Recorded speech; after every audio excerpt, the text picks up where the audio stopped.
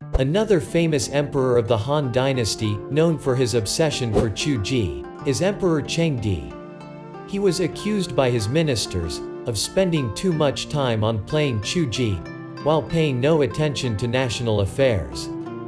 After the Western Han Dynasty, a large number of infantries emerged, due to the evolution of military system. Cuji was valued as a physical and mental training method of soldiers.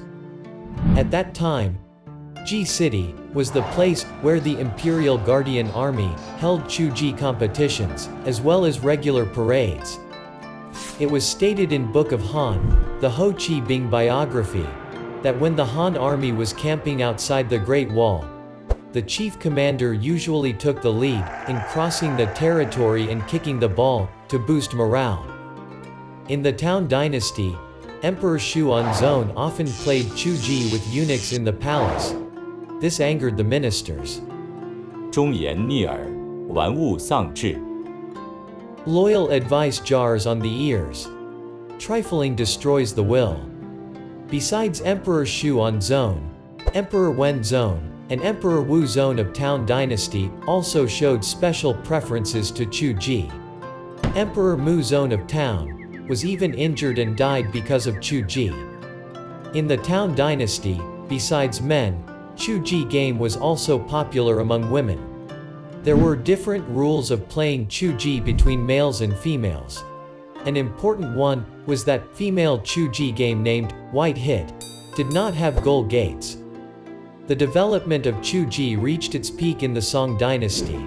The Emperor Taizu and Emperor Taizong of the Song Dynasty were all fans of Cuji. The painting Taizu Cuji II lively illustrated the scene of two emperors playing Cuji with their ministers.